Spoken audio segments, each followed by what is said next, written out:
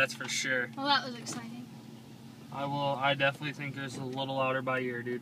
It's, I don't know. It's loud. I'm That's happy with for it. Sure. I got $300 on all 4 subs, so I ain't mad at $400.